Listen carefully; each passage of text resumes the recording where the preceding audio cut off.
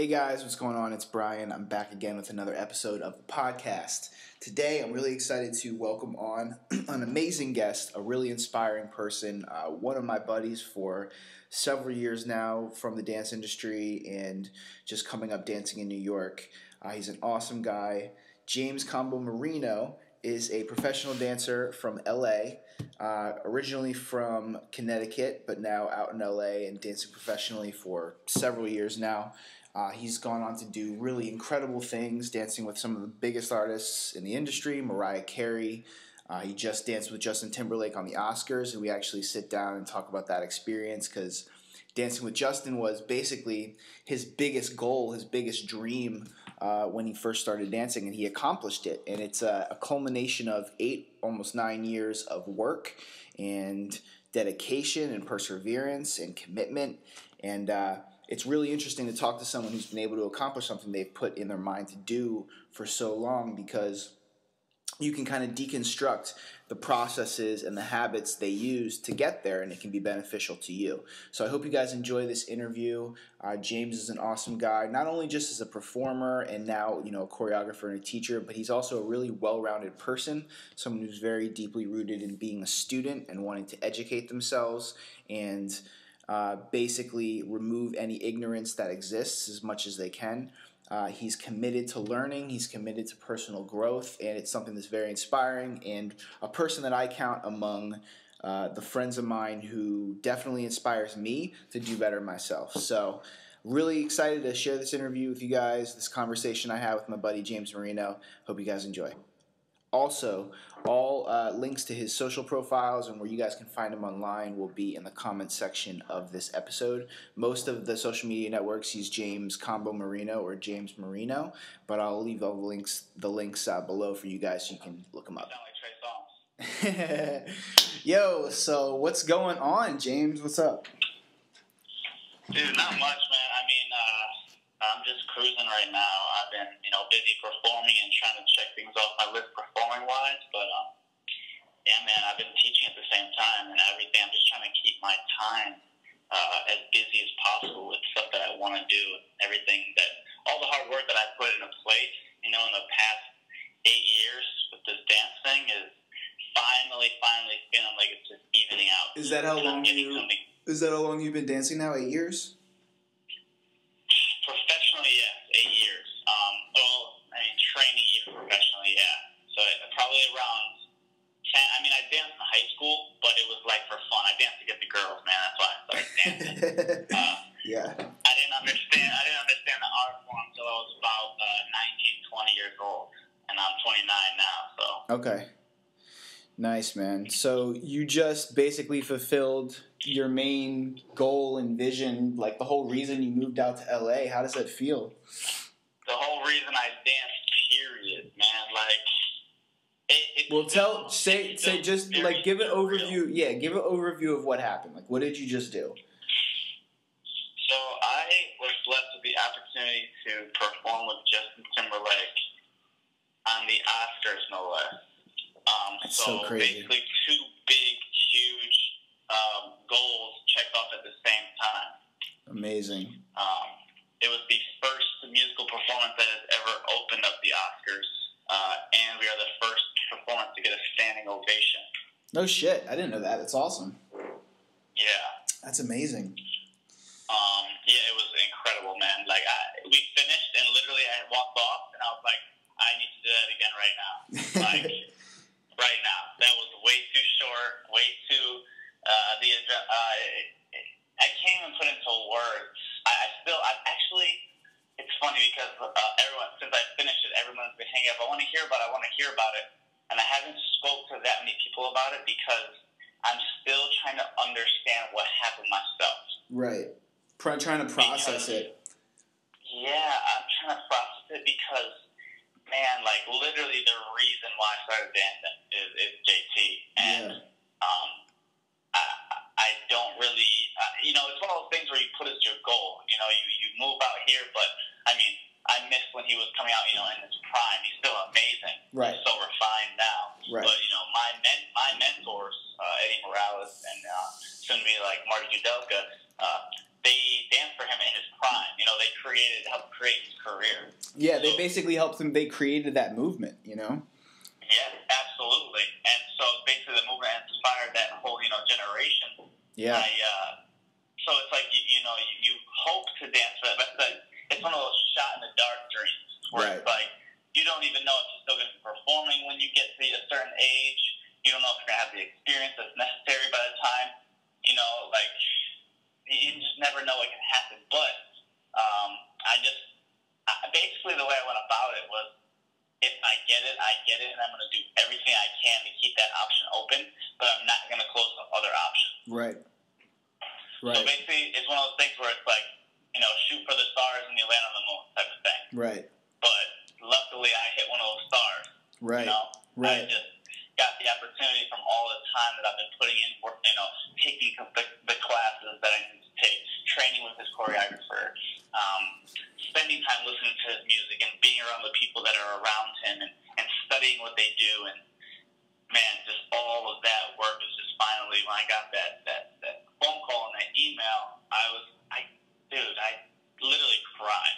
I can't even imagine, man. And it's crazy, like, I'm almost looking at it from like a more like metaphysical perspective. Like, you proved to yourself in a subjective sense that you could make a decision about something you wanted to do, and the only thing separating you from that and it happening was just a period of time and a certain amount of effort. But when you look back on it, you don't feel every single minute you were, in class and training and all those things. It really feels like you just did some type of magic trick. You know what I mean?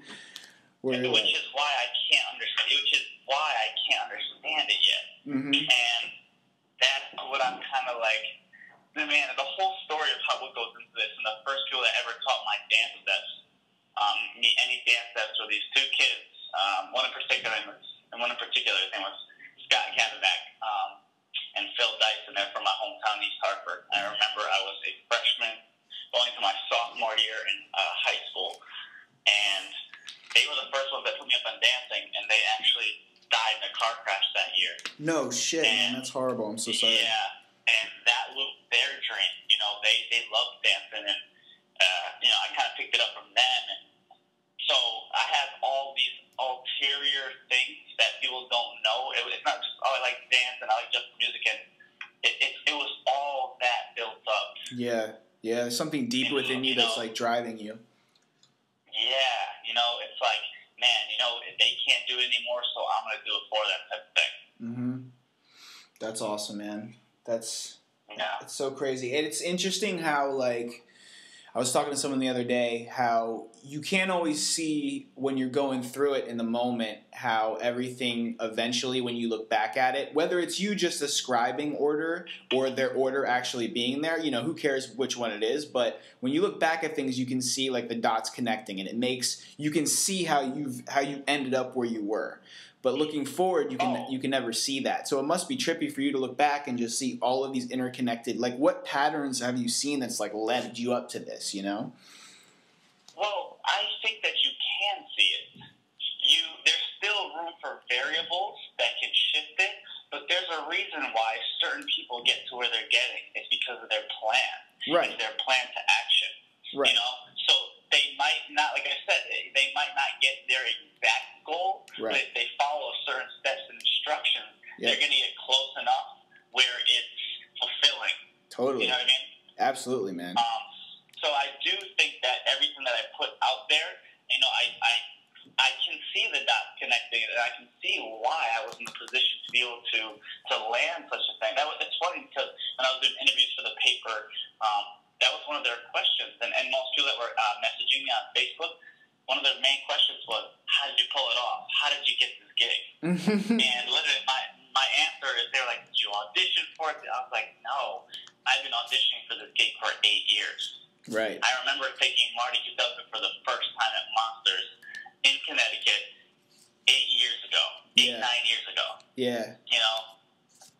And that, from there on, I was like, oh. And I tried everything since then. I tried so hard to get in space in my early years in LA, and it just was time, man. It was putting in the time, and it was such a blessing because even though I was frustrated, he made me work for it so hard because I think he just wanted to see me improve and get better at stuff. And that's made me have the dancer I am today. Is all the people that were like, "You're not ready yet." Yeah, I was frustrated at the time, but when looking back, I see that it helped attribute to my hunger for improvement. Yeah, it's interesting, man. Like I've always, I've always felt this like kind of connection or affinity for you in particular as another dancer, because it was like I remember we were doing ME, Motivating Excellence, and I saw a lot of the similar characteristics that I have as far as how I like to really push myself hard, and like I have like this we both kind of have this no bullshit attitude. Like just show up and do the work. Like don't bitch. Just do what you need to do. You know what I mean? And I've always really appreciated that. And it's crazy to see, because I've been watching you progress over just the last couple of years, like on a lot of social media, just seeing you get more present in there and push yourself further in your craft. And by Marty, like, not giving you this gig until now, it's forced you to become this beast, honestly. Like, you're fucking sick, dude. Thanks, man. Appreciate that. Yeah. Man, I miss those ME days for sure. I know. It was so much fun, man. That was such a crazy time, because that was the first time, I don't know about you, but that was the first time for me that I did any type of, like, extended training program or anything like that, you know? Dude, I didn't even know what dance was until I did the dance program. I know. Like, I knew it was watching it, but, like, everything that I was doing, I was self-trained. Right. I learned from watching music videos. I was a soccer player my whole life, man. Like, I did that until I was 19 years old at the highest level, you know? And that was when I got into it, and I think my work ethic was what made Rhapsody kind of, like, see me. Yeah, totally. And then, bro, like, I literally, when we were learning all this stuff, it's because I progressed so fast because I just wanted it so bad. Right. I had no idea what I was doing. I had this training. That's why I was so fortunate for it, because it translated what I used to do for soccer into now what I need to do for dancing. Mm-hmm. Just constant drills, repetition, learn this way, learn that. It was just like it was home for me with just another subject. Yeah, man. And we got like that when I think back at like what we all paid for that, it's like it's the most ridiculous deal like of all time to get Rhapsody for 6 hours a day for 3 months, and then another like 2 months ish, and then a show. Like, you know what's funny is literally I think if I like book a huge commercial, I'm getting residuals. I might just even pay her back for all the time that I should have paid her for. That would, because it is. She literally changed my life. I know. She made me see everything. Yeah, and then I was fortunate after her to work with Eddie Morales, and I started becoming his assistant. Yeah. His first assistant ever. And then both of them together, their mind and their movement, that's literally what helped me progress so quickly. And I read about this all the time, man. You know me. I studied millionaires and I studied business world just as much as I do dance world. Same here, man. Every book that I read, man, you know, it's just find a mentor. It's like the number one, what can I say? How do I explain it? The number one, not criticism, but like the piece of advice. Yeah. Yeah. Find Absolutely. And dude, because I used to want to do it all myself. Yeah. Because I wanted all the credit. I was like, I'm going to work hard myself. I don't need this, blah, blah. And then I was like, after I did the program, and I started to be able to get under people who just had eons of experience over me, I was a sponge. I saw what they did, and I was like, oh my, I would have never learned this by myself. Yeah, absolutely. Absolutely. Man, such a crazy ride. So you did this thing, and, you've reached this moment. And I remember, I went on your Facebook and I posted a comment and I said something along the lines of like really soak this in, because what happens in life and what I've noticed in my life, and I'm sure you've noticed in yours, is like when you get this thing that you've been wanting for so long, pretty shortly afterwards, you start asking, okay, well, what's next? And it doesn't take any value away from what you just did, because what you just did is this crazy, awesome accomplishment, and you've really like got to that goal. But now, like, what are you thinking? Like, what's in your mind now as far as, like, how you feel about dance and how you feel about your place in it and what you want to do? Or have you even thought about that at all? Are you just kind of still soaking it in? Like, where are you at No, now? I'm doing all of the above. Well, this year in particular, like every year that I moved out here, for myself, I'm very proud of my progression. I'm not one of the top working dancers, but how I built my resume and my experience in just the short 5 years that I've been here, Totally. with having no prior dance knowledge and experience and networking, I'm very proud of how far I've come. And to be able to, like I said, I had on my vision. Actually, I have a vision board, and a lot of people stack it with as much information as possible because they just want to put everything out there. Yeah. Mine is 6 things, and 5 of them pertain to lifting and working out and creating my own variety. And the only thing that ever had to do with the job was a picture of Justin Timberlake. So, like, my vision toward it was very, very tunnel vision because I knew whatever else I got was extra. Yeah. So that's how I feel now. Now that I've reached that point where I did what I need to do, I'm so it's almost like a weight is off my shoulders, and now I can just be so free that whatever comes, and I'm going to be happy. I've always kind of been the person who I want to do jobs that I really enjoy doing. I've turned down a lot of jobs that I didn't see myself doing because I didn't care about the money. Absolutely. And now I see myself doing it even more. Yeah. So I did soak in every minute, man. I remember before rehearsal, I used to remind myself how lucky I was, and when I left, I used to remind myself how lucky I was and what I experienced and who I got to see create and watch dance that day, and how Justin was in the rehearsal process, how the show process was. I mean, the whole camp was, everybody's incredible, and everybody's a good person, which I care about first. Yeah, man. So it was a super enjoyable experience. That's awesome. And it's like... Yeah, but the next is I'm just going to let it roll, because even before this gig, I had a plan for this year anyway. Right. So now I'm just going to keep doing that, but now I have a full tank of inspiration that I'm just ready to unleash. That's awesome, man.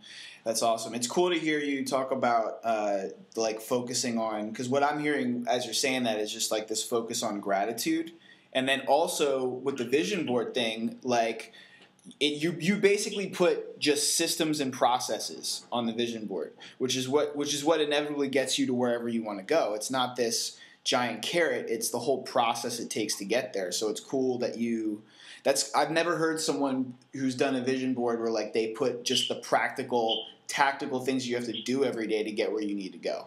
You know? Yeah, that's literally what it focuses on, man. Like, I didn't want to say award show this, well, that's gonna come. I'm not worried about. I'm never worried about what the job is gonna be or what it is, because that I can pick and choose. But if I'm not even talented enough, or if I'm not in shape enough, right, it doesn't matter what the job is, because I'm not even adequately equipped to perform to my best ability. Yep. And that's what I care about the most. Yep. Is not just getting the job and showing up on Instagram. I want to get the job and kill the job as best my ability, so that way I can understand where I need to go from there to get even better for the next one. Dude, the way you found that camera moment when he was walking down the stairs and you were like brushing your hair back or whatever. That's such a great camera moment to catch. You know, were you aware? Were you looking for the camera, or did that just happen just out of the blue? I'm not gonna lie. Okay, so we had a couple run-throughs, but we didn't have that many run-throughs on stage. And each time they were recording it, it was different. They had different cuts. They had different angles they were trying to catch them at. So I knew it was there, but when we started to perform, like the day that it was on, I blacked out heavy. I'm not gonna lie, I blacked out heavy, because even that section, like in rehearsal, Justin would look a different way every time we did it. Sometimes he wouldn't even look, but like we knew we were gonna stop on an 8, look, ball, change. Right. And that was set after we did it a couple times in rehearsal. I did it by accident one time. He's like, yo, I like that. Let's keep it. So I was like, oh, fresh, okay. And we were going down the stairs, so I was like, in my head, I was like, you know what?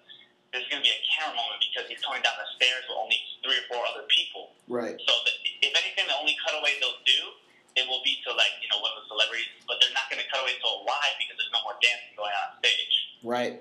So I knew that would be a moment for me. So that's why. So then, luckily, he looked at me on that. After that 8, we looked at each other, and then when I ball changed up and there, I did find the camera real quick. So I was like, it's got to be here.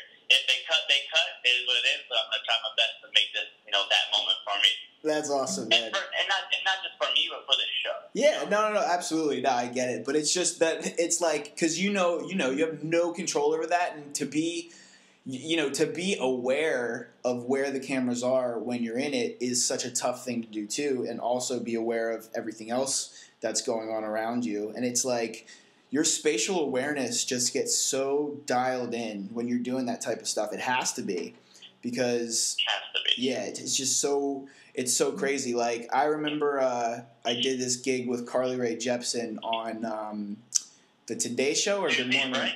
I think it was GMA. Well, it was. Okay, I did New Year's Eve too, but the time I'm thinking about is on GMA because, like, for whatever reason, I totally this is I look back and when I'm critical about myself, I'm like, man, you messed that part up. So she starts where there's this part where me and Mikey are supposed to go forward on stage. And as we're going forward on stage, she just decides to fucking randomly walk to the left directly in front of me. So I have to adjust and go way further stage left. And when you watch the playback, what's supposed to be framing Carly Rae Jepsen is now Mikey framing Carly Rae Jepsen and Brian 10 feet to the left. So it's tough, man. Okay, I got you what you're saying. It's hard to do. It is, man. And that's something that, again, it's the experience thing, because if something like that would have happened when I first, but my first big job was with Mariah Carey. Yep. And I did pretty well on that TV performance, which I'm super proud of. But then I learned so much when I went on tour with her. Right. Learning space, because you never, we honestly never knew where she was going to go. Yep. She just got up on stage and did her thing. You're preaching to the choir. Yeah, But the thing is, I love her though. For me, I never saw it as a negative thing. No. It's just, it's just, For me, it's and this is something that Eddie taught me. He goes, man, think about it. When you have an artist that is always going to hit their mark, you know how easy that's going to be, because you have this experience of, it was an audible every single time when on stage. You never knew where you were going to be. Right. Not one. Right. So that training, now that's why, even when you see me in class, even before, man, I go all over the floor because I am so used to that. I don't need to stay in my one spot because sometimes that spot won't work. You have to be able to switch. People don't realize this dance thing, and people, they don't get credit for it, but it is just like being a doctor in terms of your critical thinking, fast on your feet. Hell yeah. Like doing surgery. Absolutely. And people don't realize that yet, because if we mess up, somebody doesn't die. But, there's a different level of, how important it is. However, the difficulty in it is just as difficult. Because those are the things that separate a true professional and somebody who really gets it from somebody who's still trying to learn it. Totally. Yeah. And even people that really get it, they'll still mess up from time to time just because of the situation. But the ones that can fix it faster, they just get it more. Totally. Yeah. And that's the never-ending journey, right? It's it's impossible to reach perfection, but you can get to a point where, I watch someone like a Jillian Myers or a Devin Jameson or, some of these people, and you see that's 100, that's 50,000 hours of practice. That's I'm looking at 50,000 hours of someone doing one thing, dedicated practice. Yeah. And there's a difference, man. Because how honed in they are with their art form. Those are two dances that are just unbelievably. They're artists, Yep. And that's something I'm still striving for. I still think I'm just a dance. I think I'm a good performer, but I'm trying to understand even more the artistry side of it. Totally, because there is that next level.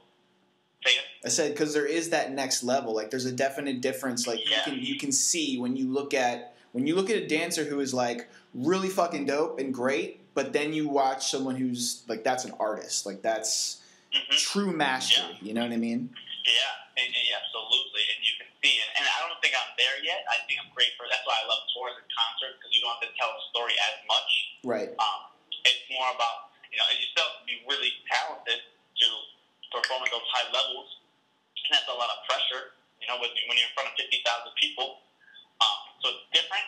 But now that I know I can rock that side, that artistry side, where it's more about storytelling, I want to start tapping into that. Yeah, I'm excited to see you get into that, man. That side, like when you watch people that really know how to do that, and then also attack the other side, man, you can't say anything to them. They're just incredible. Absolutely. And I think what's really cool is I think a lot of people could identify with the feeling that you're having right now, where you kind of feel like that weight is lifted, where it's not like you have nothing to prove to anyone. You know what I mean? And because of that, you're free to actually get somewhere. To actually be able to find like whatever that inner voice is that's going to artistically push your stories further. I think it's going to be really cool to see your progression. I completely agree with that too, and I think that I've been not limiting myself for so long, but I do train in a lot of different styles, and I'm always training, in something. I'm always studying or training something. Totally. But, to be able to accomplish goals, you have to be streamlined a little bit in your approach, like we were saying earlier. But now that I kind of got that's kind of there, and I know it's there, but now I have more freedom to do other stuff because I know I can always tap into what I already did. Right. So now I'm excited, like I said, to maybe take some risks and create some controversy, even within myself. Because I really don't care. If you like my choreography or not, I don't care. I like it. So that's what I'm doing. I'm the one dancing it. Right. And so it's like, for me, I don't need everybody to like it, and nobody's going to like everything. No. No. So I stopped caring about that. Because I used to get not bothered by that a little bit, but like every artist, you're sensitive about your stuff. Yeah. And you want to be just as much of a voice as anyone else is. Right. And because of my style and my pattern and approach, it took me a little while to build myself up. But now I think the way that I've done it, I'm so confident in what I do that I'm not second guessing it anymore. I'm just doing it. If you like it, cool. Come ride with me. If not, cool. I'll see. Like, no hard feelings. It just is what it is. Yeah, that's awesome, man. So other than just dance, like what else have you been into and up to? Man, I'm really working on my fitness right now. I've been trying. I mean, I was getting back into it, and then in the beginning of the year, since January 1st, man, I've been working every single week. So my diet has been very poor.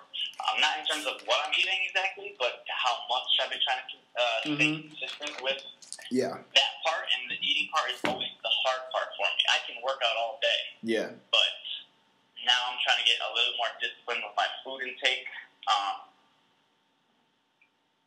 trying to do it's a balance of things. I'm not trying to put too much on my plate in terms of, like I was doing the ketogenic diet last year for a little bit, and it worked amazing when I was on it, but I was losing a little bit of weight. I was shredded. Yeah. But I need to gain a little bit, so I was trying to eat more, and then when I started to get, taking in more carbs, dude, I started getting a little fat. I'd never been fat in my life, so I was freaking out, so I stopped it, and right now I'm just really disciplined to find the balance of fitness. Because, like I said, the reason before, too, because I was trying to chase dance so much, even though I know I like to lift, but I know if I got, let's just say this, if I got a better body in terms of being bigger and components, I actually would be working more as a dancer. I don't even think twice about that. Yeah. But I never wanted to work because of my look. Right.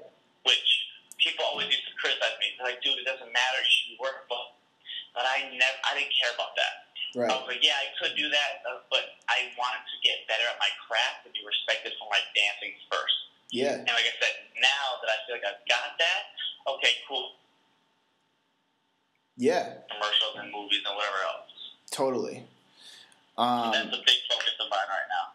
So what kind of diet are you doing right now? Because honestly, one of the things that I think is, if you said you like the ketogenic diet, but you just wasn't able to, keep enough weight on, and then eating a lot of carbs is bloating you, you could try the slow carb diet that Tim Ferriss thing. It's pretty good. Ferriss, yes.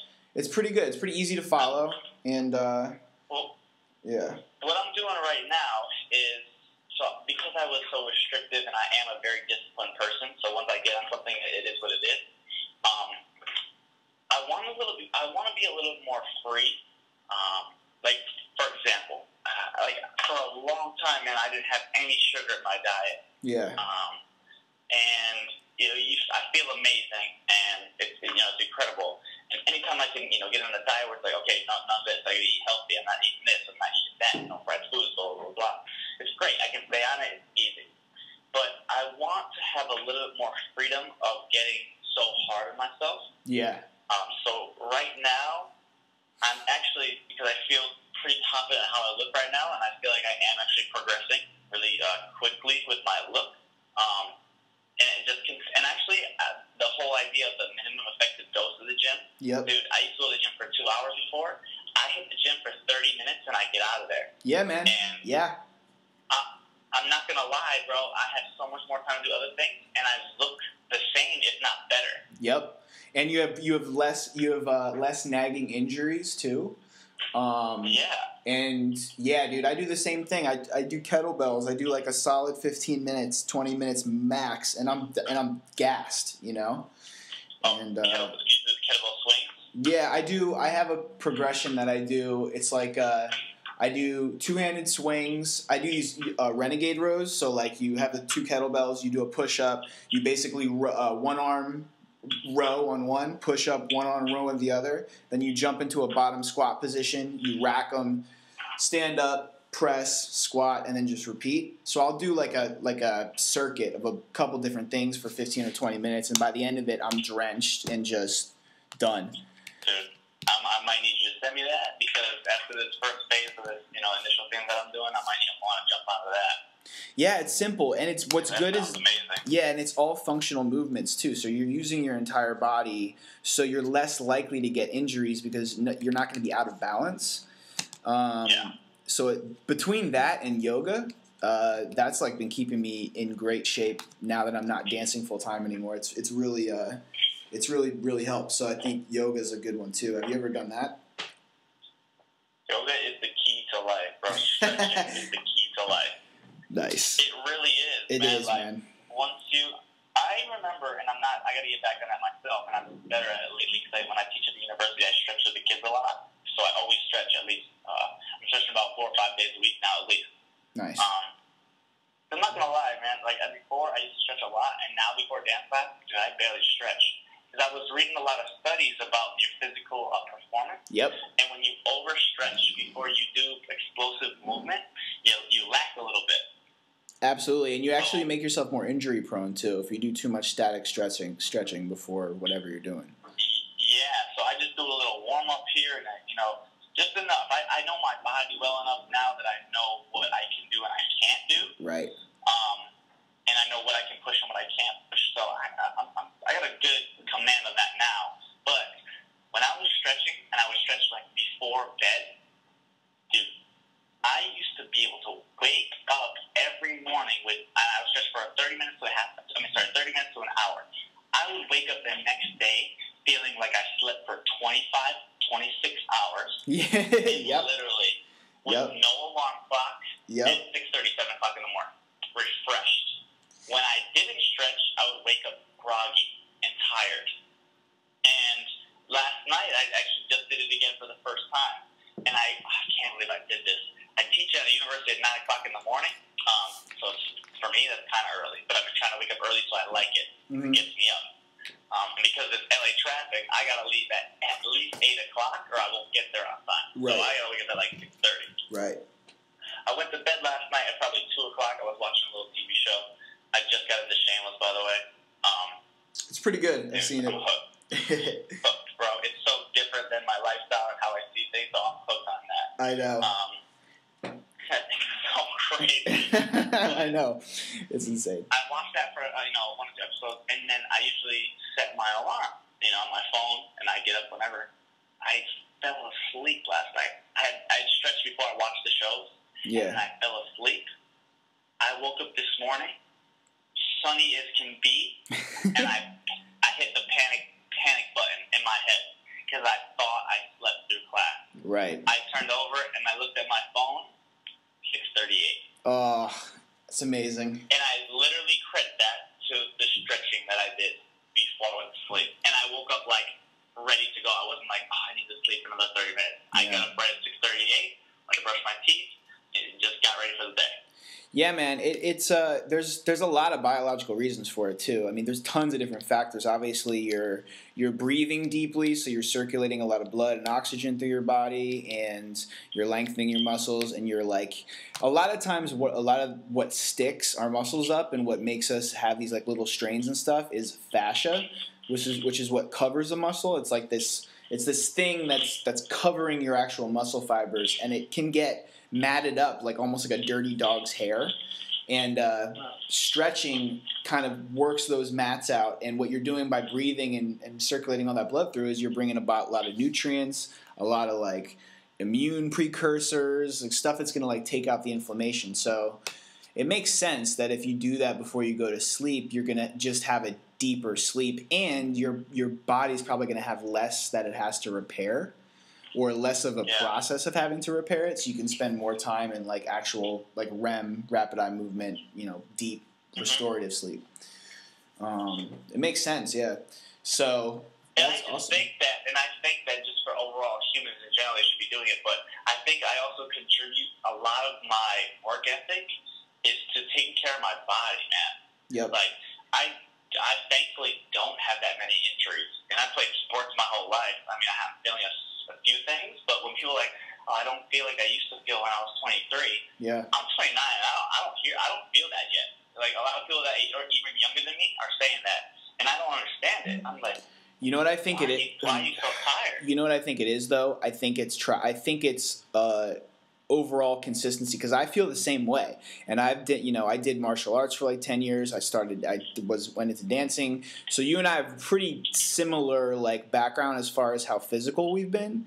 And I think it's just making it part of your lifestyle and doing it for a long period of time is just going to preserve your body better than other people. And also you have to consider like most people went through a really long period of their life, if they're not still doing it, where they ate pretty much all fast food, they don't really understand anything about nutrition. They think they're eating like the traditional way their family has eaten, which might not be terrible, but it might also be just all like mashed potatoes and gravy and turkey, you know what I mean? And you're a product of what you're around, so that catches up to you. And then by the time you're 30, when you're getting a little bit older and stuff is starting to not break down, but show signs of you're not 16 anymore, it's more brutal on you because you have all this accumulation of just putting bullshit in your body. And that's not to judge anyone for their choices, but it's like, it makes sense. It makes sense. For sure. Oh, absolutely, man. Like, even I'm talking to my friends that they'd be so stubborn about their diet. Like, oh, it doesn't matter. It doesn't matter what you eat. I feel great. I exercise. I'm like, okay, bro. I'm ready to play soccer. Like, I'm so thankful my mom was such a healthy eater. If she ever knew that we ever ate McDonald's, she would lose her mind. Really? Dude, lose her mind. Oh yeah. So I'm so thankful that she did that. And also my grandmother was, I have an Italian grandmother. She used to cook everything. So always fresh, always the freshest food. So I'm super thankful that I grew up around that. That's awesome. Now I have friends that are finally changing their diet, and I see their posts on Instagram, on Facebook, and they're like, what was I doing for 20 years? What was I doing for 25 years? I have never felt this good in my life. Yeah. And it just goes to show you, a lot of people have been, like you said, pulling things off, even though they're eating bad, they're eating whatever. Yeah. Can you imagine what they would be capable of if they ate properly? Oh my gosh, dude. It speaks to the resiliency of the human body, like this amazing machine that we have that's so adaptable that it can literally learn to exist almost entirely off of alcohol, Yeah. Like, there's alcoholics who barely eat any actual food, and they're still up and walking around. I mean, granted, they're in horrible health, but they're still kicking, Yeah. And the resiliency. Find a way to make it work. It's insane. It's insane. And I think a lot of people just get used to feeling the way they feel, and they think, people go through life just experiencing what they experience, so they take for granted their experiences as all there is. Like, they don't understand, they don't see, like, they could actually feel better. You know what I mean? Yeah, that's huge. 100%. That's huge. Because your perception is all, your own personal perception is, you can only understand what you've been through. Yep. So, especially when it has to do with, like, how your body feels, man, you have no idea what you're missing unless you try something else and you feel it for yourself. Yep. It's not like an empathetic feeling where you can see somebody, someone else's grandmother died and you feel bad. It's totally different than that. You have to actually physically do it and feel it. Yeah, it's something I feel just really grateful to, like, be the dance being a part of my life for so long really gave me a deep sense of, like, a connection to my body, and I feel like a lot of people just don't have that. I mean, we're a little bit biased and skewed because we're from, like, a group of people who are extremely physically active. Like, dancers, whether you eat well or not, like, you're doing a lot of physical activities. You're going to be more connected to your body than the average person, but I can't imagine how someone feels who sits behind the desk all day, and, like, just the level of coordination. Like, there's this handstand test that they do where it's just a handstand where you put your hands against, up against the wall, and you kick your feet up, and you're basically leaning your body against the wall. So it's an assisted handstand with a wall, right? And it's incredible how many people can and who don't even look like they're out of shape, but just cannot do it. Like, they have no stability, shoulder stability, or anything like that. Really? Yeah, it's pretty amazing, man. Wow. Especially when you look at people who work in office jobs and, like, are sedentary. Like, sedentary lifestyle is probably the worst possible thing, Oh, of course. That for you. I think sitting is really, really detrimental. Yeah, absolutely. And there's been a lot of study and stuff. Not sitting after you've danced for 8 hours, but yes, sitting when it comes to just period, yes. Just too much, man. Like, yeah. I mean, on one level, it all comes down to, like, energy balance to a certain extent. So, depending on how active you are compared to how many calories you're taking in, like, that's gonna result in a certain amount of weight gain or weight loss. But then there's other factors like hormones and all these different things. But pretty much, sitting. If you're someone who's spending more time sitting than moving, it's not good. It's not going to be good over the long term. Absolutely. So what do you think about mindfulness and meditation? Is that part of your routine? Are you into it? Yeah, I'm definitely into it, but I'm in and out with it. I've definitely seen the effects, but in terms of, like, static meditation, where I go into my room, light a candle, turn out the lights, and sit there and just calm myself. Mm-hmm. I used to do that a lot. I don't as much anymore, just because I'm just busy with my mind. I want to be busy thinking about the things I want to do, so I leave that. That's kind of like always going, but I do catch myself slowing myself down and catching and studying my breath through, like, if I'm driving in the car. There are times when I'm always mindful. I'm always literally so self-aware. Me and Gary Vee have a competition because he thinks he's the most self-aware person in the world. I think I'm the most self-aware person in the world. Yeah. And I love him. He's super motivating. He's dope to listen to. I love everything about what he does. And yeah.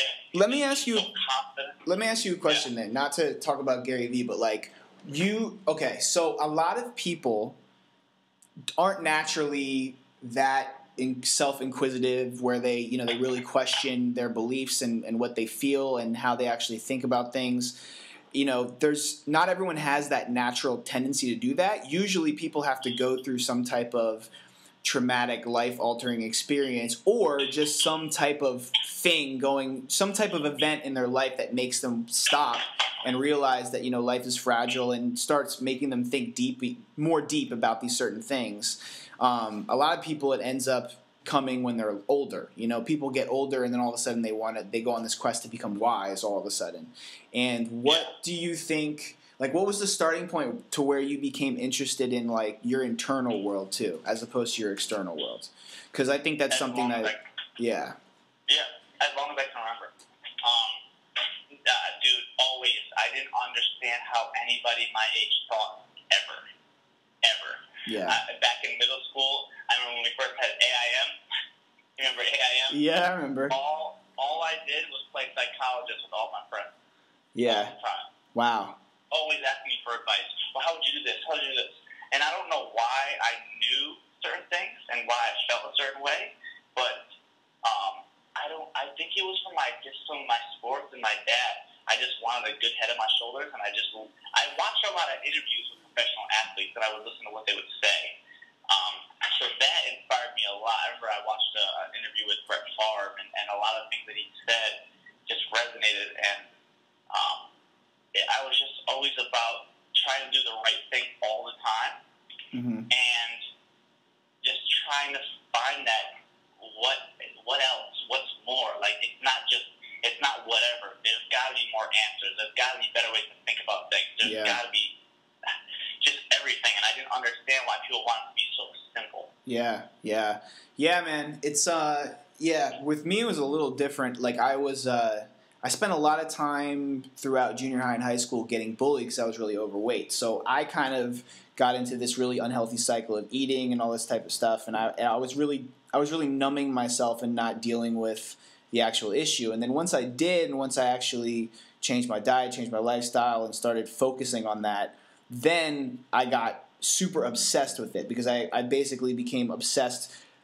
I have this obsessive tendency to dive so deeply into whatever I'm doing that it's all encompassing. So when I started playing guitar, I locked myself in my room for 6 months and just practiced all day, which caused me to gain 60 pounds and create the whole weight problem to begin with. But basically, I came to that place later, and it was after going through something like losing weight that made me think more deeply about myself, and then has really caused me to go on this journey since then, since I was probably 17 or 18, where it's never stopped. I've always been seeking out more and seeking out more wisdom and stuff. So it's interesting to hear that you got that much younger, and it's interesting to see how your progression's been because of that, Yeah, I don't really remember a distinct thing. I just remember that I would sit there and be like, how are you thinking that to other people? How are you not able to see it my way? And that's something even I had to deal with myself in terms of relaxing and understanding that everybody comes to a certain place in their own time. Yes. You can only do so much, and you shouldn't force people to see things your way. Yeah. Regardless, because they might be quote unquote better, and I do think that certain ways to do things are better than others. However, it doesn't mean that that's going to work for everybody. And so I had to swallow that pill a little bit when I just started meeting more people in different. Actually, when I started traveling and meeting different cultures, right? It really did. I already had an open mind, but what it did, it made me just learn more.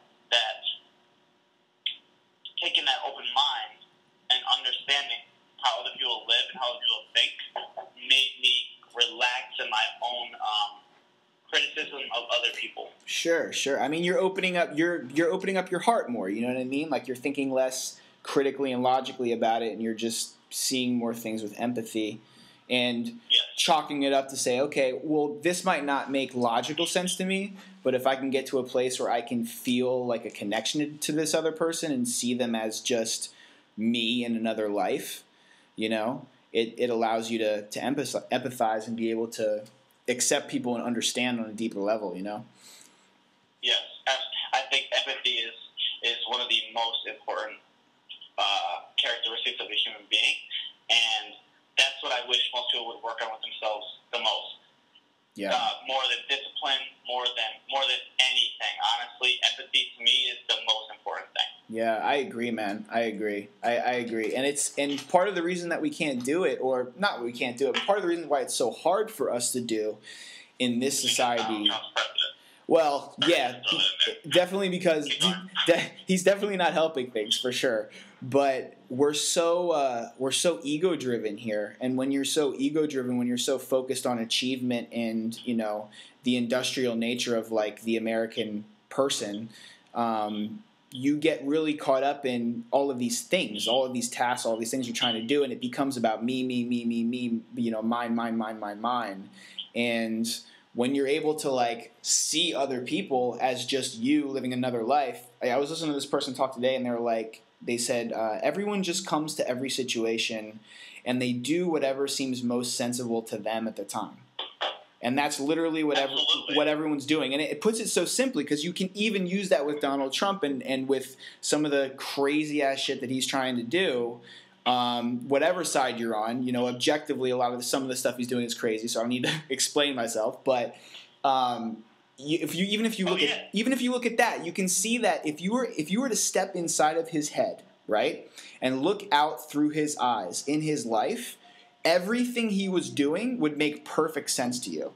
Oh, absolutely. People wouldn't do anything any other way. Yeah. You know. However, what's interesting to me is something that you said about the ego-driven. Obviously, here in America, we're very ego-driven compared to a lot of places in the world, for sure. Yeah. We witnessed that firsthand, just the way we treat just small communities. But that's very interesting that you said that, because I was obsessed with achievement my entire life. Especially, dude, I almost got kicked out of Boy Scouts because I was progressing too fast. Shit. Who gets kicked out of Boy Scouts? I remember I was... That's funny. I literally just joined, and my friends joined, and I had the big, thick Boy Scout book, and it was like 500 pages. I remember it was so big. Bro, I read through that thing so fast, and I did everything to get every badge I could as soon as possible. And my... the troop leader was just looking at me. He's like, "You're not understanding the points." I was like, "What do you mean? I'm getting all these badges." He's like, "You're missing the experience about it." And I never understood it while it happened. Ooh. But I was so driven to just achieve that I was just, that's all it was. However, that didn't take away from me empathizing with anybody. Right. I still was able to connect in that way with people. I love people. I love seeing, their experience and having friends. And I don't think that ever undermined my achievement, right. my empathy, So that's interesting that you say that, because I have a completely different experience. Yeah. I don't know how I balanced it, and I don't know how I looked at things. And obviously, I still probably put myself first in certain situations. But I don't think putting yourself first is a lack of empathy. No, and I wasn't meaning that. I'm more so meaning when you're so caught up in, maybe actually what I mean is, we're so caught up in this culture with feelings of scarcity. So it's like we have this strong impulse in America to try to build as much for ourselves as we possibly can, and that more is always better. And I think that's something that's pretty deeply ingrained in our culture, and maybe that is what's contributing a lot to people not being more open with each other and more accepting and more being able to communicate, because everyone's on their sides. And then when you throw on top of that this whole narrative of this two-party democracy, and then you throw on top of that all the rhetoric on both sides, and then the identity politics, and how like you can see perfectly like why we're in the situation we're in, Oh, absolutely, for sure, because people don't find it for themselves. They listen to other people. Yeah. That's the biggest thing. And that's really the biggest thing. And that's one thing I really attribute a lot to. My dad's an immigrant. My dad and my grandma, they came over here on a boat from Sicily when he was a little kid. And so even though he is fully Americanized, and he doesn't even have an Italian accent anymore, he speaks the best English. He loved his culture and where he was from. So I always had an open mind to Italy, to the world. And also, I attribute a lot of my empathy and my love for other countries and traveling to playing soccer. Playing soccer and understanding that it's the biggest sport in the world. Yeah. And, when the World Cup used to come by, how teams, even though they wanted to, beat each other, it was the respect level that some countries have for each other for how hard they work in their sports. Yeah. That made me so open-minded about, I wanted to travel to Brazil. I want to go see Argentina just because of their soccer team, And when I was able to get up to a lot of these different countries in the world, I was so excited to learn about them for what they were that it made me form my own opinion. I didn't care what anyone else said, and I would listen for advice. Don't go to the favelas in Brazil. Cool, thank you for that advice. But you still need the experience yourself to form your own kind of mindset without any biased news and biased opinions. Right. Because there's so much of that out there that when people actually get out and get to go themselves, you change as a person. When you travel, you change as a person. 100%, man. I think about the month I spent in Europe teaching a couple of years ago, and I traveled totally by myself. It was the first time I ever spent a month alone. And I was around other people, I was teaching, there's people taking your class and stuff, but when you go back to your hotel, when you go back to your Airbnb, you're by yourself, and you're by yourself in the morning. And it was one of the most rewarding experiences because I really felt like I was playing a video game. I really felt like I stepped into a virtual reality thing where all of a sudden I was planted in somewhere else and I could be whoever I wanted to be. And it was really interesting, my interactions with people because of that, because I felt how vulnerable I was, and not in a bad way, in a way where I was truly open to different experiences in the world for the first time. I think travel is something that everyone should experience for sure. It's for 100%.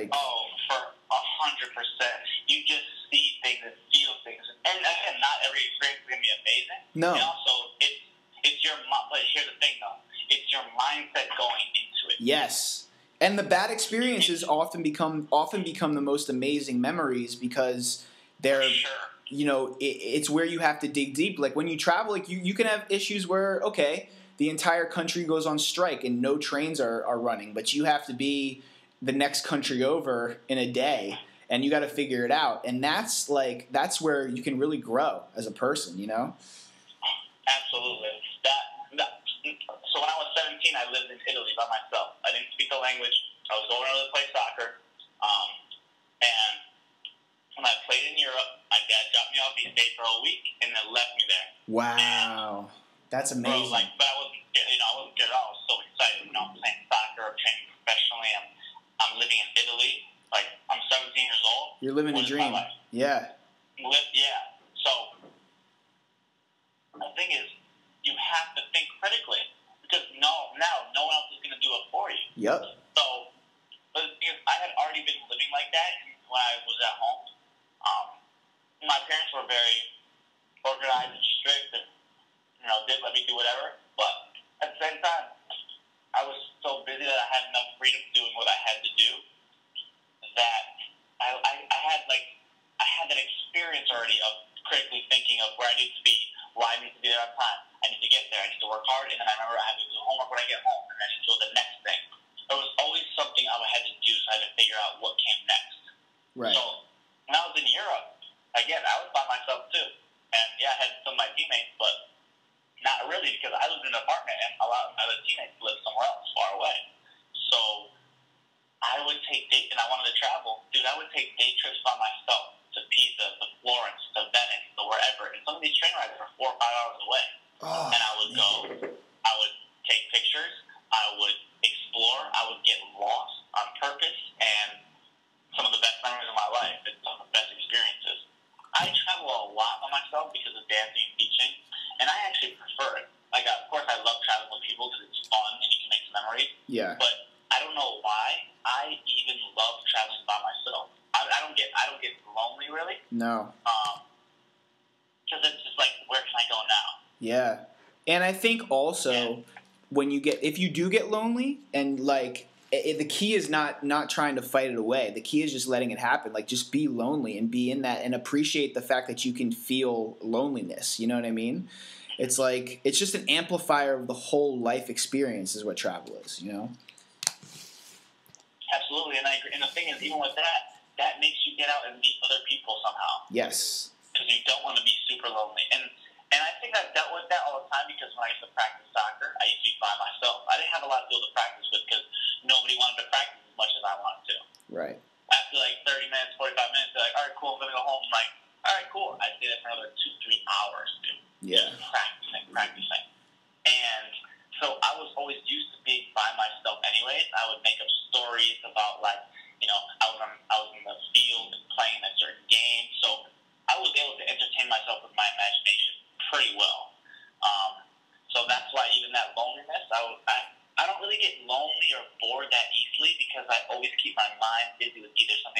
do, or something I've done before that I'm thinking about and appreciating. What do you think? So if you think back to when you were like meditating regularly, did you have trouble, keeping your focus on your breath, or did you find yourself being taken away by like just crazy, tons of thoughts all the time, or can you like slow your mind down, or is it always running really fast? No, I can slow my mind down. Of course, like anything in the beginning, the practice is difficult.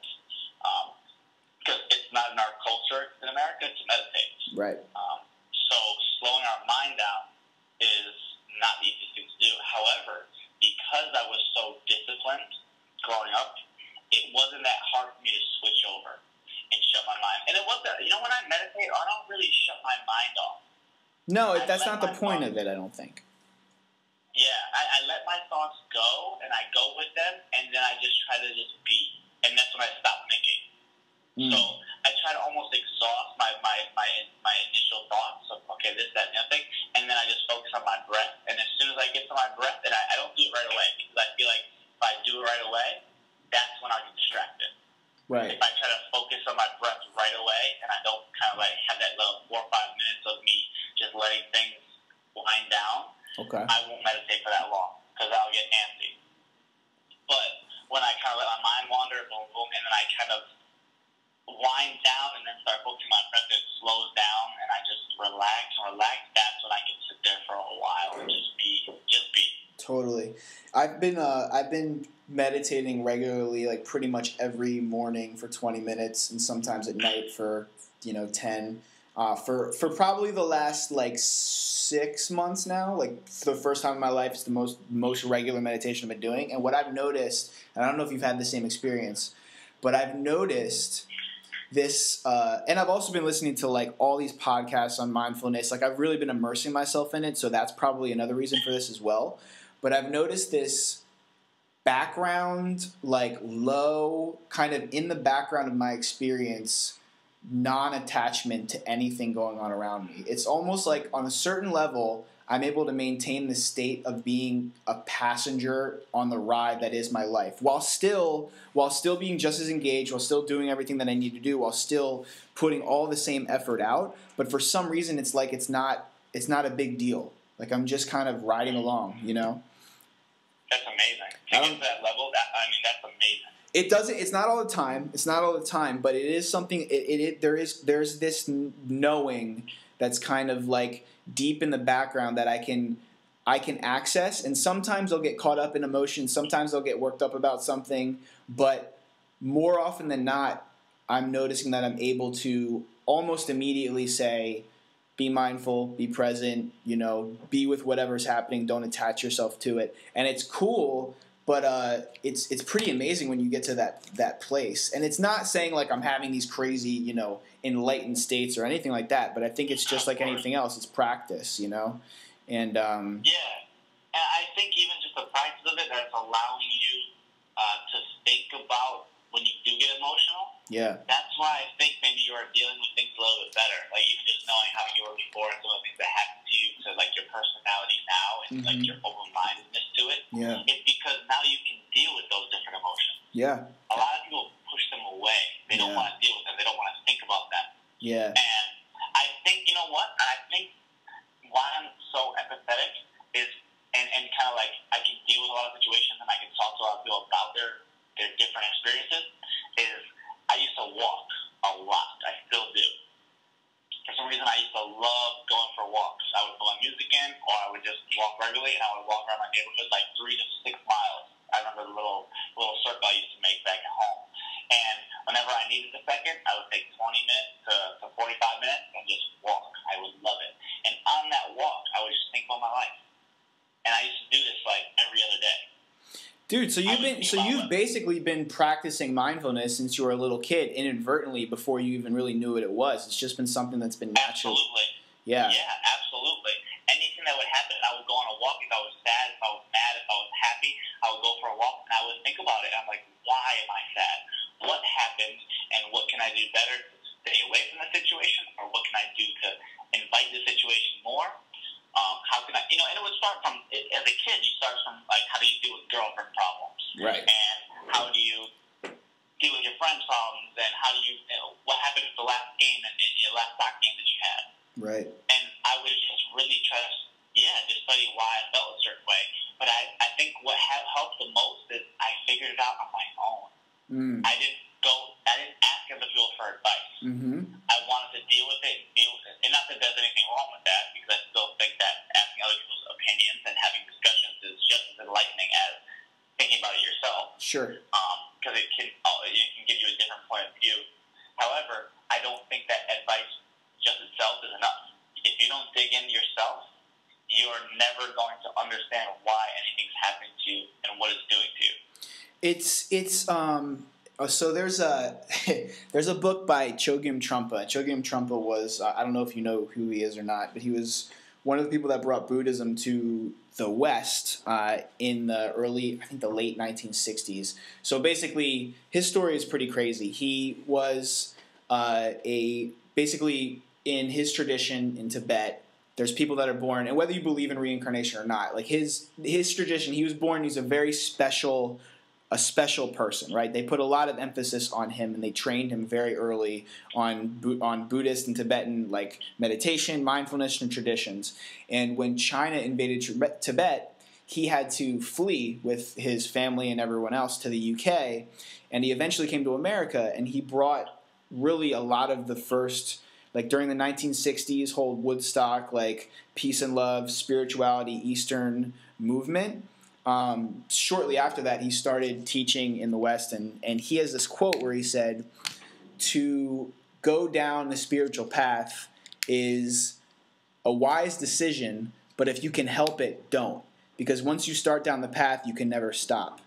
And I really believe in that. I think like once you peer behind the veil of what is pushing you, what is making you tick, like what's deeper within you, you can't not seek that out. And it's like really, I think it's a lifelong journey. I think it's something that we'll be doing till the day we die. Like we're always going to be seeking and trying to think deeper about ourselves. And it's something that I feel like if more people were aware of or invited themselves to, take part in, it would be really transformative for the world. But the tough thing is a lot of people have a lot of baggage, and that baggage comes with a lot of fear.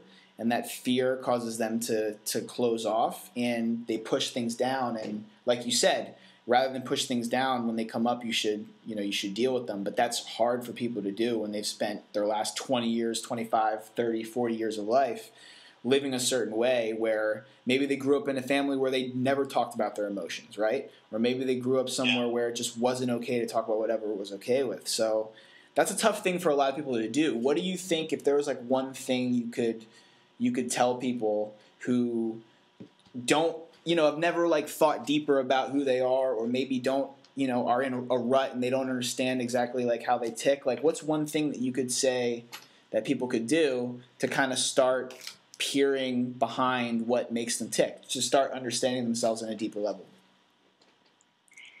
Oh man, that's hard. It's a large question. There's no right or wrong answer, right? But it's like I think it's not being afraid of how you feel. I think when you're afraid of how you feel, you don't want to talk about it. You feel stupid. You feel like you shouldn't feel a certain way. And you feel like that for a reason. It's going to be temporary, but you feel like that, and it's very legitimate to you. Now, whether it's from a place of genuine feeling, or like, for example, when you have a kid and they're making up their emotions because they want to get something. Right. You can sniff that out right away. We still do it as adults. But when you're genuinely sad because of a situation, you're genuinely sad. Whether someone else thinks that's right or wrong to be sad about, that doesn't matter. Because to you, it's a very real thing to feel in that moment. Yeah. But because of judgment from other people, you push that aside. But instead of pushing it aside, maybe you just don't bring it up to them, but you need to go home eventually, whatever, at that point of the night, that point of the day, and think about why you felt that way, and understand what puts you in that state. When you can understand what puts you in those certain states, you can either, like I said, do more of it or do less of it. Right. And think when you find that balance, I think that's what kind of like creates that confidence in yourself. yourself, because no matter what anyone says about you, like, you gotta just find a way to get a little bit. It's hard to be easier said than done, but like that thick skin, because no one likes to be made fun of, no one likes to be picked on, no one likes to be in certain situations. But if you can kind of just learn to rub it off and realize that that's a reflection of themselves not liking themselves, right, and not you, then you can kind of deal with it better. It's a hard thing to do. One of my biggest things in life is I hate bullying all the way around. And it's a really bad situation for everybody involved. Yep. Because not only is the bully, really doing something detrimental to the person they're kind of picking on, that's going to start at them at the same time. Yeah. They don't realize it at the time, because maybe it's an alpha male thing, maybe it's an alpha female thing. Who knows what the reason is? But that's going to come back to them at some point, whether that's a group of people saying that they're wrong for their actions and right. that they need to, change how they are. Who knows what it's going to be? But both parties are going to be affected. Absolutely. And sometimes we, and I'm sure you experience this, man, there's these moments, and again, it's also trying to not take everything so personal. Yep. It's a really hard thing to do, but when there's a situation, right? Say you and me are sitting in a room, and we're talking to each other, and I say something to you, and you get super offended by it. That moment might play over and over in your head for the next 10 years. Yeah. But to me, I didn't think it was a big deal, so I never think about it again. Yep. So I'm over here fine from it, and you're over there holding so much weight onto something that maybe I didn't even mean to say. Yeah. But that's a very real thing. And think about that. That's why a lot of kids grow up and they can't get certain relationships straight because of old behaviors that used to happen that they can't get out of their head. Yeah. Yeah. Even myself when I was a kid, there's certain things that are triggered where I'm like, oh, wow. I can deal with it now, and it really doesn't bother me anymore. Before, I used to think about it, and it used to put me in a bad mood, or used to put me in a weird mood, because, before this happened to me. And it's a very real thing, but that's because a lot of times people don't deal with it and think about it and kind of overanalyze it to the point where it's not real anymore. It happened, and now it's done. It's interesting you put it that way, because I think back when you said a couple things before, I'll just add a couple things, because when you said, I think people are afraid of their emotions. So I think the reason people are afraid, because I've been reading this book on mindfulness by this guy named Joseph Goldstein, and it's really, really cool, because it's such a comprehensive look at the idea of, the Buddhist idea at least, of what makes up your mind and your subjective reality. And with emotions, it's really interesting. Like, we suffer from emotions. So the reason why someone would be afraid of their emotions is because when their emotions come up, it's painful, and they don't know how to process that pain, and they get scared of having to go through that pain. But what people don't realize, and when you start looking deeper at it, and what I think you understand in an intuitive sense just because of, your life, is that, number one, your emotions, just like your thoughts, just like the circumstances of your life, just like every single thing that you experience, is all impermanent. So nothing is lasting. Everything is impermanent. It exists for a little while, and then it goes away, whatever it is. Even the Empire State Building will one day not be there, right? So every single thing that exists is by definition, to exist is by definition to be impermanent. So your emotions, by definition, are impermanent. So once you understand that, you can stop identifying yourself and your personal identity to those emotions. And the more you attach yourself to them, the more you suffer because of it. So understanding that it's impermanent allows you to detach from it and not rule you so much anymore. And it doesn't stop the emotions from coming up. After a while, you might get them less and less. But what it does is when they do come up, it allows you to, instead of shutting your door to them and running inside and hiding under the covers, it allows you to invite them in for a cup of tea. It allows you to invite them in and examine them, just like you said, to look at them objectively and say, okay, why do I feel this way? And you can kind of deconstruct the mental story and constructs and scaffolding that your brain is naturally assembled because of the fact that your brain is wired from 2 million years ago, and it's always looking for something that's trying to kill you. You know? Yes. So it's absolutely. It's interesting. All that's all 100% true in how it happens. And it was like, just like you, and I haven't read much lately because I've just been working so much, but last year was the year when I read a lot of books. And I think I took in too much information. That's why I stopped this year, because I wanted to be more about action this year. Sure. But a lot of the information I took in last year, even all my life, I used to study Buddhism a lot. That was my favorite religion. And, you know, when I went to China... It's the only religion that's not a religion. Yeah, absolutely. And so, you know, and they don't talk about, like, God.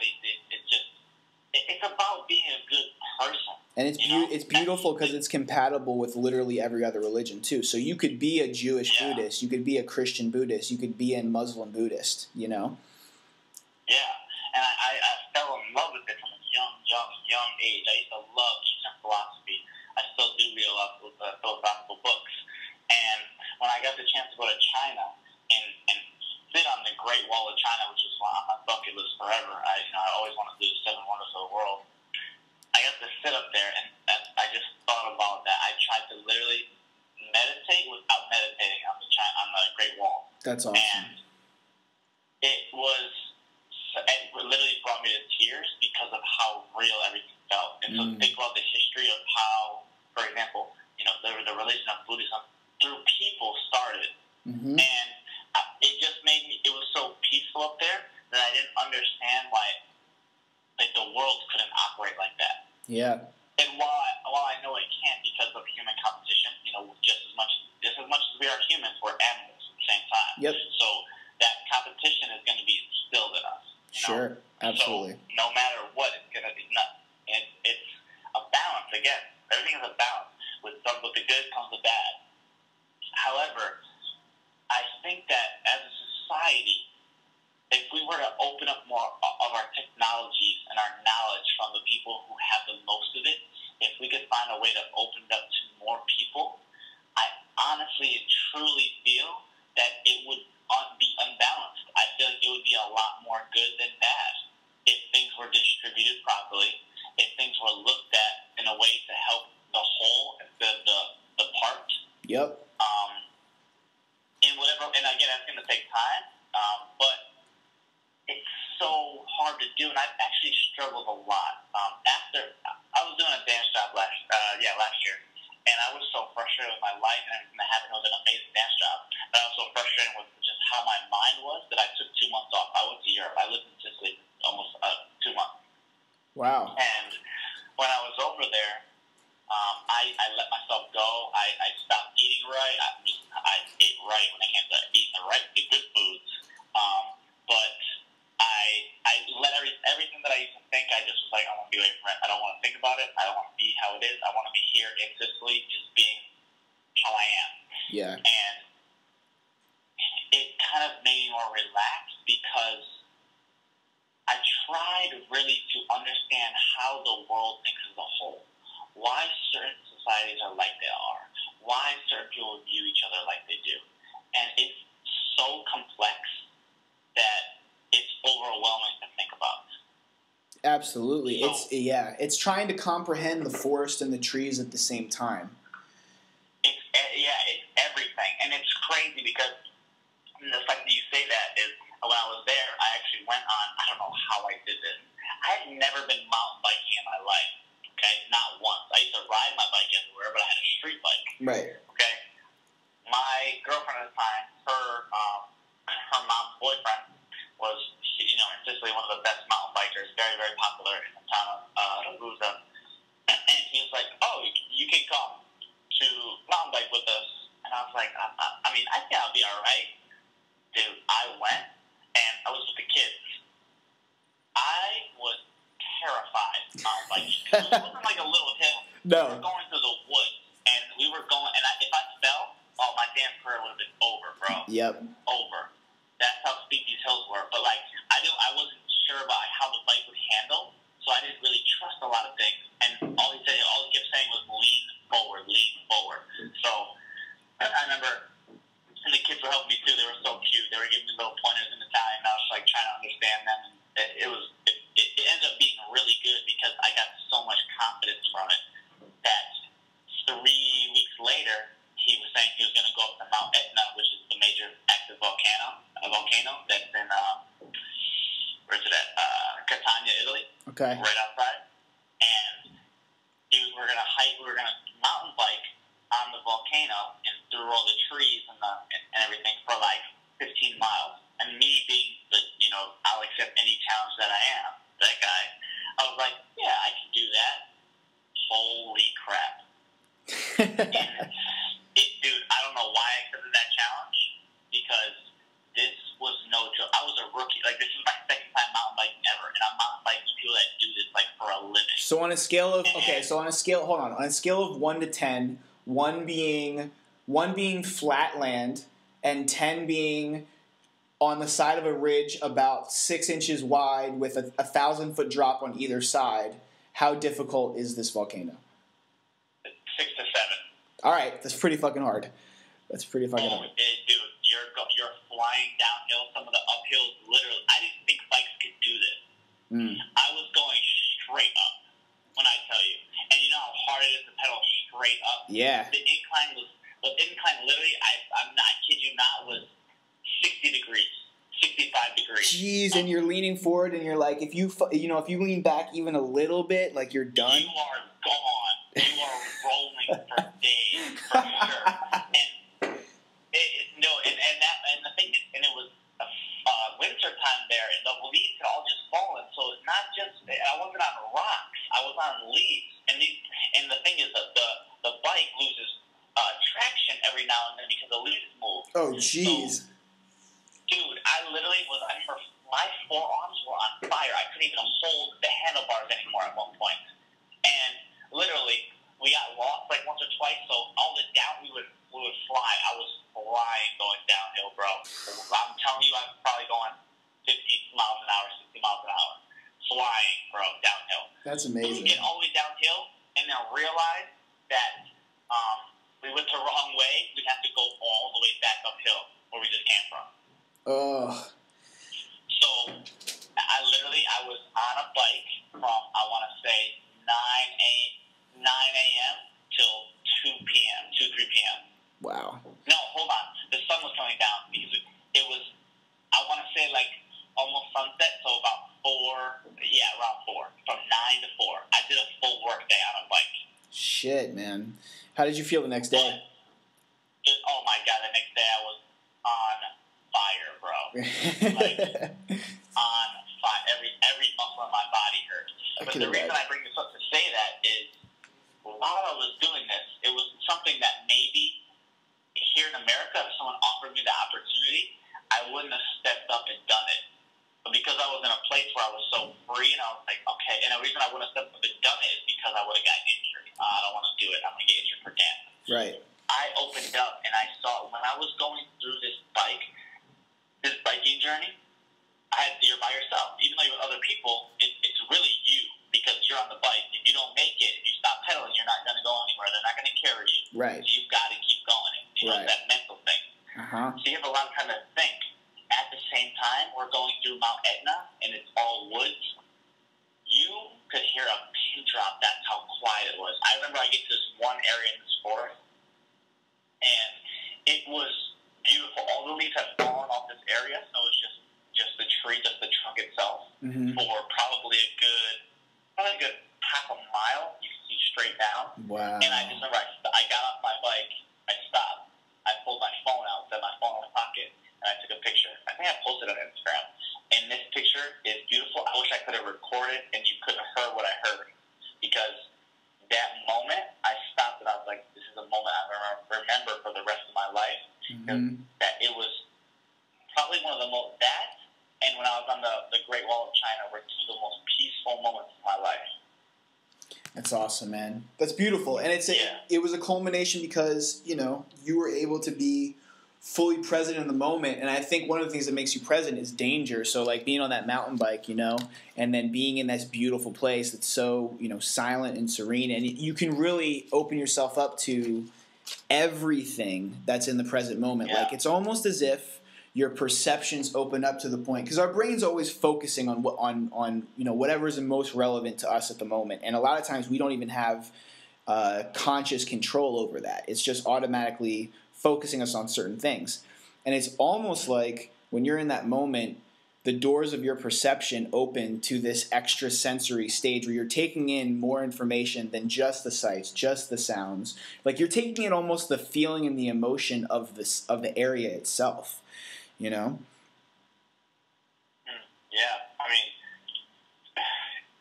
it's so hard, man, because, like you said, that's why it's a lifetime journey, because you're figuring something different about it every day. Every experience that you take that kind of makes you think that way.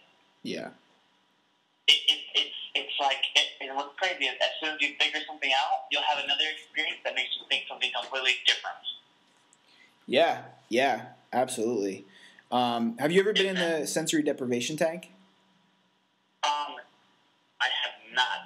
My brother has. I think he's heard of it. You should definitely. And I think he's used it, and I think he's told me about it, and he's told me how you go in. It's in the water, correct? Yeah, you're in about a foot of water. You float. There's 1,000 pounds of Epsom salt, so you float like you're on the Dead Sea. The water is the same temperature as your skin, the surface of your skin, so you can't tell where you end and the water begins. And it's pitch black and soundproof. So there's basically no sensory input whatsoever coming into your mind. I think you would really dig it, man. I think you would go super deep with it, and have some really, really interesting, moments and thoughts and realizations. You should definitely check it out. I think there's one in LA. There's a couple in LA actually. Float Labs. I definitely think that. It's like $100, right? How much is it for? Yeah, it's about as much as a massage, so probably $80 to $100. And how long do you go in there for? I've been in for. The longest I've been in for is 90 minutes, but normally it's 60. And 60, I think, is a really good thing. And most of the benefit you get from it is actually when you get out. Because when you get out, you've just had the last 60 minutes of your sense organs not working at all, actually being off. And it's an environment that's totally alien to us on Earth, because even when you're sleeping, your body is underweight. The effects of gravity are working on you. Your ears are still taking in the sounds in the room, even though you're not conscious of it. And in this environment, literally, there's nothing coming in. So your mind is almost in a certain way untethered from your body. It's pretty interesting. Yeah. I definitely want to do it. I definitely want to do it. I definitely want to do things like that for sure. You should check it out, dude. Yeah, sensory deprivation tank, and also cryotherapy. Yeah, that's things like that. I just wish it wasn't so expensive. I understand the benefits from it, but I just do with cryotherapy. I just did the good old ice bath. Honestly, I think you get more benefit from the ice bath. I feel like the ice bath is it's a slower thing, so it lets your body assimilate to it more. A lot of people say the benefits of cryotherapy is really amazing too, but I think if you're doing ice baths, you're getting a lot of benefit. I love it, man. But dude, we just did an hour and a half. Did we? Yeah, hour and a half, man. Hour and 26 minutes. This was awesome. Yeah, dude. I think we have some good stuff. So let people know where, and we'll keep talking after we get off this, but let people know where they can find you. Let them know, where's your social media? Where can they find you if they want to hear more about you? So my social media, I just changed it too for